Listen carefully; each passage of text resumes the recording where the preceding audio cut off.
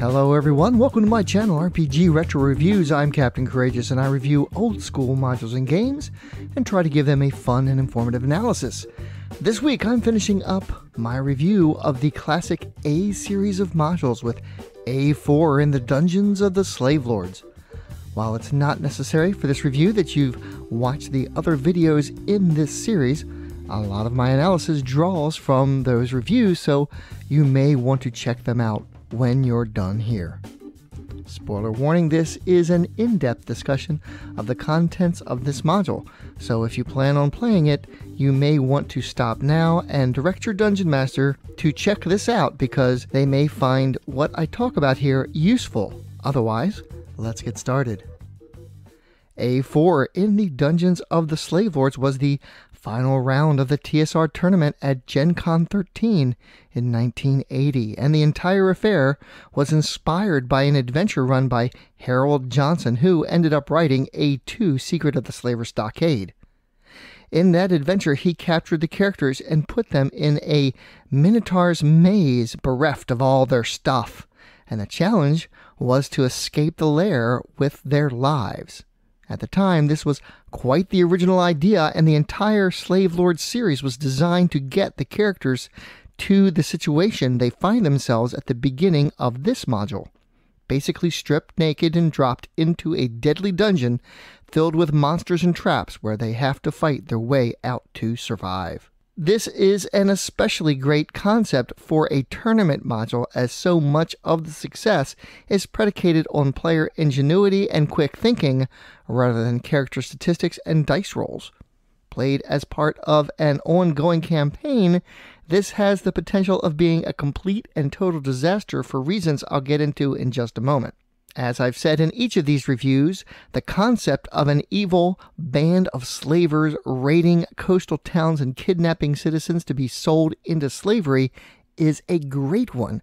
It gives the heroes a clear-cut enemy and goal. The problem in each module was poor execution, or at least as far as campaign play goes, due to the needs of tournament play. In this module especially, every previous problem now feeds upon itself until we end up with a rather untenable situation, where it's simply not possible for the characters to defeat the Slavelords. Their organization is too vast and widespread, and their stronghold is too defensible and well maintained for the party of adventurers who end up naked in the dungeon to reasonably emerge victorious. The solution to the problem by the designers is to introduce the inevitable eruption of the volcano and the unavoidable destruction of the slaver city and island. Essentially, the entire point of these modules is negated, as the natural disaster and destruction of the slavers' stronghold was going to happen anyway, whether the PCs intervened or not. At the end of A3 Assault on the area of the Slavelords, the PCs made their way to a hidden island that resided in a lake inside the mouth of an extinct volcano. There they infiltrated the slaver city of Sutterham, and with the help of various agents found a secret entrance to the slavers' stronghold through the sewers of the city. Unfortunately, the Slavelords knew they were coming, as they had been watching the PC's progress through a crystal ball and laid a trap that resulted in the hero's defeat. Regardless of how railroady this is, the concept for this dungeon has the potential to be a lot of fun, so hopefully the players will recognize it for what it is. The module, as written, has the PCs waking up relatively healed in cells where they are kept prisoner for weeks. Eventually, the volcano the island is on begins to rumble and show signs of possible eruption. In order to quell the angry god, the PCs are knocked out with gas, then dumped in the dungeon of the Slavelords as sacrifices to appease the earth god. After that, the characters wake up in Area 1 on the map. They are wearing loincloths, and that's it. The module does throw the PCs a bone by having an ally from one of the lords who originally sponsored this foray against the slavers drop down a bunch of magic user and illusionist spell scrolls in tubes which are lying in the dungeon floor when the PCs wake up. Of course, they can't read them at this point because they're in complete darkness. This is helpful and annoying at the same time. First of all, if the ally could have dropped down this many scroll spells, couldn't he have at least dropped down some flint and tinder? How about a dagger or two?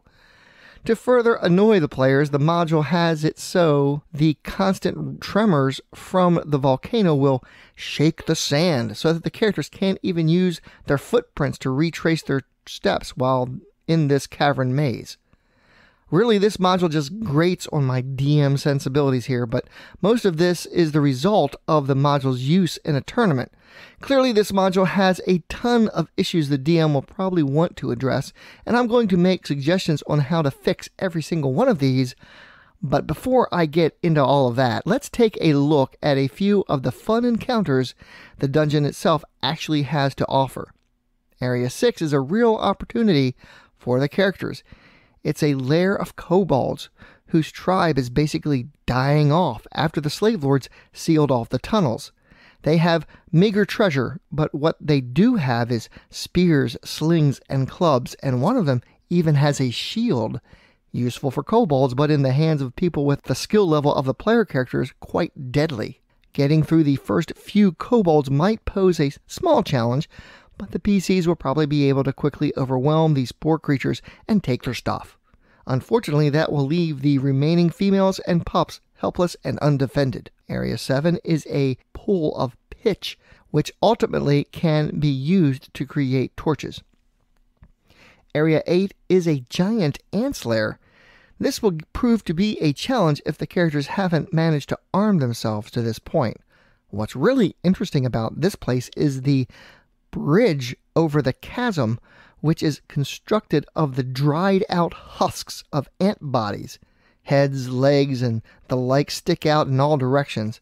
The entire thing held together by a rather strong glue-like substance. Interestingly enough, the bridge can be picked up as its total weight is only 300 pounds.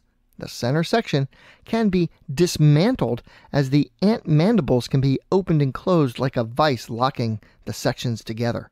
Area 10 is a giant crab's lair, part of it underground. There is a detailed map that shows this area much clearer. There are some ad hoc drowning rules here as well, and if the characters are clever, they can find an exit through the underwater cave network that emerges on the shoreline.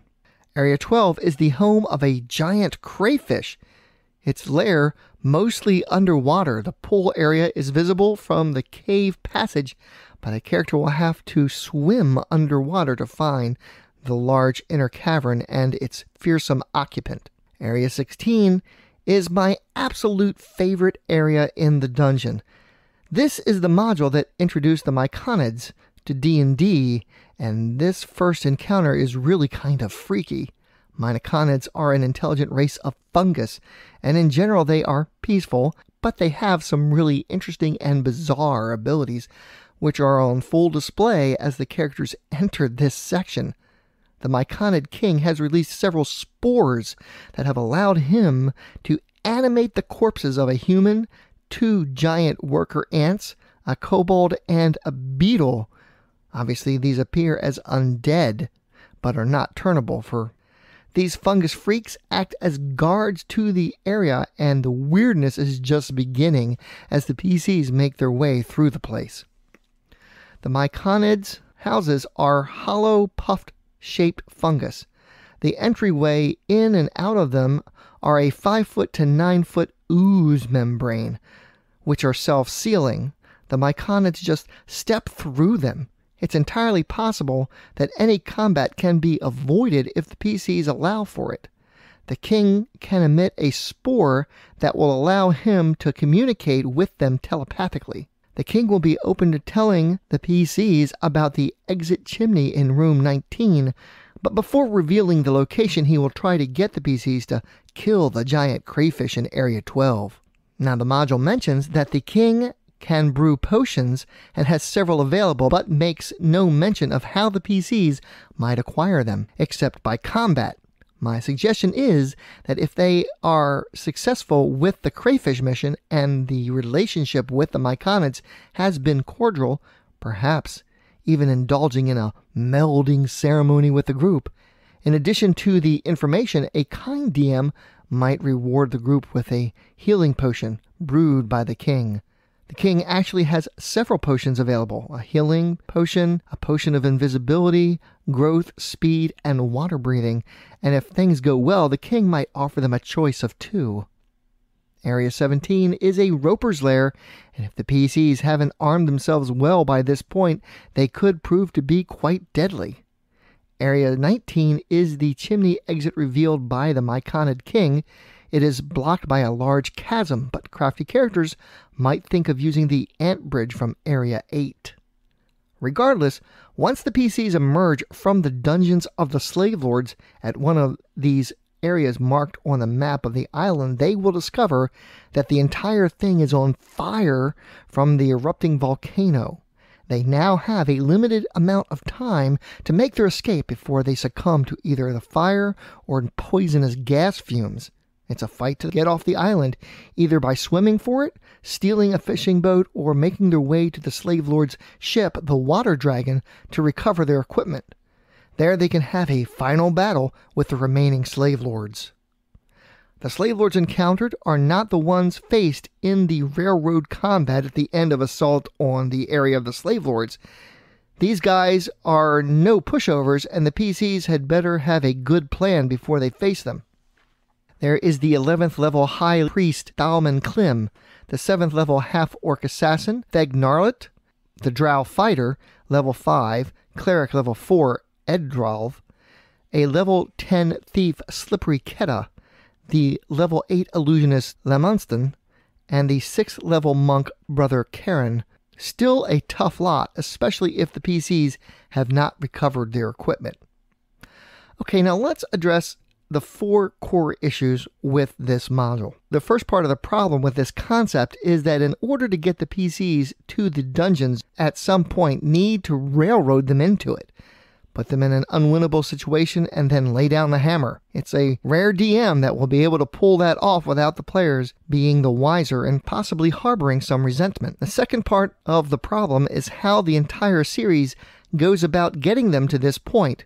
3 modules are spent building up this powerful organization where 9 members are either equal to or higher level than the PCs. The third issue is that the Slavelords' stronghold is a nigh impregnable fortress city on the lake in the middle of a dormant volcano. Thus, any help from superior forces will not be forthcoming. By all rights, the PCs have no chance to succeed here. And finally, realizing issues 2 and 3 in order to bring all of this to a somewhat satisfying conclusion, the module author has the volcano erupt, wiping out the stronghold and leaving the Slavelords vulnerable to attack from the City Lords who hired the PCs as they flee. Certainly fleeing from an erupting volcano makes for an exciting adventure, and in the heat of play, hopefully, no one will notice that essentially the ending is negating the need for the player character's involvement to begin with. Certainly there will not be a very satisfying rescuing of the slaves scenario, as many slaves will perish helpless trapped in cages in Sutterham.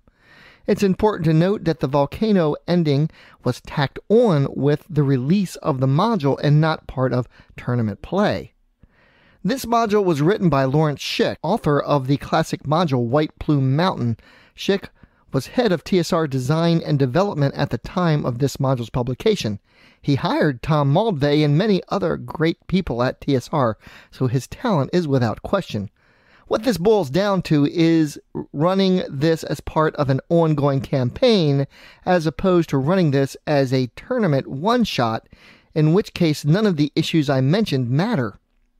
So let's address the problem here and see if we can't engineer a more interesting and satisfying conclusion. Certainly what I'm suggesting is just my own version of things, but perhaps some of the things I mention will resonate with you and inspire you to create your own amazing conclusion to what should be an epic series of adventures. First, there's no getting around the railroad defeat of the PCs at the end of Assault on the area of the Slavelords, if you want to play out the dungeon scenario. In A4, A forced dungeon is kind of the point of the entire thing. Certainly, the idea of being trapped in a dungeon and finding a means to escape with just the loincloth and your wits is an intriguing one. But the DM will need to make sure the players buy into this so as not to avoid mistrust. As I said in my previous video on A3, this should be out of character for you as the DM, so if your players are enjoying what you're doing and the story so far, they'll probably be willing to play along to see where this goes, but now you have to reward their trust. The first thing I would do is eliminate the entire erupting volcano scenario, at least initially, but I'll get back to that in a moment. After their defeat at the end of A3, they just wake up in the dungeon. No weeks in cages and being gassed to sleep in order to satisfy the Earth God. The Slavelords consider being trapped in their dungeon tunnels to be eaten alive or starving to death a great form of execution and punishment for those who dared think to oppose them. PCs who supposedly died in combat were really just knocked unconscious. This means that the PCs will probably be low on hit points to start off, but that's fine. The contact they made in Sutterham will drop off some scrolls of healing, as well as some daggers and the spells listed in the module. Now, if you've foreshadowed correctly and established this NPC well during the lead up to the PCs entering the sewers in the previous module, this may not be that big a shock to them. Be sure to include a note from the NPC as in the module, noting that their equipment has been loaded on board the Slavelord ship, the Water Dragon, and that the ship is set to depart in 2 days, thus setting up some time pressure on when they need to escape this dungeon. Since there won't be constant tremors, the shifting of the sand floor of the place will be no longer an issue. Basically, from this point on, just play out the module as written with this one major exception. Now, it's at this point that I would inject a bit of Lovecraft, though you can totally foreshadow this as well in your opening to A3. Perhaps someone they talk to will have a few rumors about this ancient crater that the Slavelords have adopted for their stronghold. Some say it's not a natural formation, but was created by a mysterious, ancient, long-dead race said to possess advanced magic and so on. Furthermore, at some point, hopefully long before you even introduce the Slavelord storyline, you have the party discover a strange-looking artifact in one of their dungeon explorations. It's made of gold and platinum and radiates a minor magical aura. Consultation with sages will be unable to determine its purpose. Even an identify spell will be useless, but some sages will suggest that it is the key to some sort of vast treasure vault. Try as they might, however, the PCs will never be able to discover what it is the key is to. Anytime they might consider selling the key, you should look at them in DM and say, "Are you sure you want to do that?" During their exploration of the Slavelord's dungeons, a dwarf will notice, or really anyone with a high intelligence if a dwarf isn't present, a peculiar rock formation in one of the walls. Careful examination of the area will uncover a strange-looking three-fingered hand indentation. Placing one's own hand into the thing, shaping the hand like a Vulcan salute, will give the characters a tingling sensation, and by concentrating and making an intelligence check will cause a secret panel to open, revealing a sharply descending, oval-shaped corridor. Dwarves will recognize this as resembling a lava tube, though it's clear that this has been manually created. The corridor will descend sharply for about 1,000 feet, until finally a bright orange glow can be seen at the end of it. As they approach the opening, it gets hotter and hotter and extremely loud, like one would hear standing near a large waterfall. Finally, the PCs emerge into a vast cavern on a small outcropping, with a huge lava fall that descends thousands of feet into an abyss. Above can be seen a massive chimney that probably leads to the surface. On the outcropping the PCs emerge onto from the tunnel is a rectangular metallic structure about 3 feet high with an angled surface. There is a definitive looking knob and a series of what looks like glowing gems blinking on and off. Finally, there is a peculiar symbol that matches exactly the mysterious key they had discovered months ago, which is now with their equipment on board the water dragon. Careful examination of the area by dwarves or anyone able to make a good intelligence check will allow them to figure out that this entire thing is some kind of levee constructed to redirect the lava flow to prevent it from flooding the island. Who built it is a mystery, but the DM should endeavor to make sure it's all alien, strange, and ancient in a Lovecraftian sort of way. Ideally, the players will have a lot of fun trying to figure out what the device is. So now, at this point, the setup is complete. You've given the PCs a means by which to overcome the powerful Slavelords, and the time pressure to recover their equipment is really important if they are going to get back to the key and return to this place. How long it will take the redirected lava flow to flood the island should be a matter of days or even hours, giving the PCs enough time to rescue some slaves, combat fleeing Slavelords, and the like. This still allows for an epic and exciting conclusion. Certainly there will be tension as the PCs try to sneak on board the water dragon to retrieve their equipment, but it's all on the terms of the player characters. How all of this plays out is left to their ingenuity, not the fickle fate of a natural disaster that conveniently intervenes on their behalf. You may want to map out the newly created levee area, but it's not necessary. In addition, you may not want to put the secret door in a fixed location on the dungeon map until it's actually detected. Simply have it detected at the dramatically appropriate moment, wherever they are on the map at the time. Artwork in this module is by Earl Otis, Jim Rosliff, Steve Sullivan, David Sutherland III, Gene Wells, and Bill Willingham. The cover art is classic Earl Otis, as is the cover page with the cave fisher. The rest of the artwork is serviceable, and Jim Rosliff has a few standout pieces as well. Acquiring a copy of this classic module is not that difficult, as it was widely distributed, running between $15 and $30 depending on condition and completeness. A print-on-demand copy is available at DriveThruRPG for just $10.50. So let's take a look at A4 in the Dungeons of the Slavelords on my D20 scale of style, presentation, and value. Style-wise, this module's fine. This is your classic early 1980s trade dress, and all classic D&D artists are present and contributing some great action pieces that reflect well what's happening in the module. I'll rate this a 16. Presentation is where this module falters. Bound within the constraints of tournament play, the module attempts to bring an interesting reverse dungeon concept to life, and in many ways succeeds in creating a challenging and fun scenario. However, the railroading into the story and the tacked-on island destruction at the end does not translate well into campaign play. Thus, DMs will have to either plan ahead and carefully craft an alternate ending, or play things out as written and hope that no one notices that the entire affair was pointless as they run for their lives from the lava. I know that many people remember this module quite fondly, and certainly that's a testament to the DMs who ran it. All nostalgia aside, I can't help but find annoyance at some of the module's conceits and contrivances, and for that reason I'm going to rate this a 12. Finally, let's look at value.